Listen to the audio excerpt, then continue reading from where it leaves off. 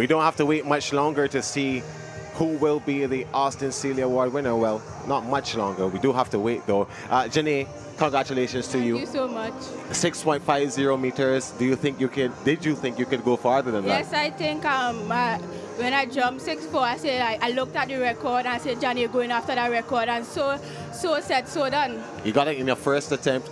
Were you satisfied that you could have gotten it that early?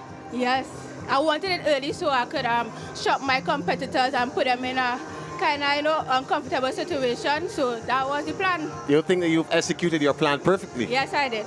Yeah, and now how are you going to celebrate your gold medal? Yeah, we're going to have a big celebration. I told them I know everybody's looking on.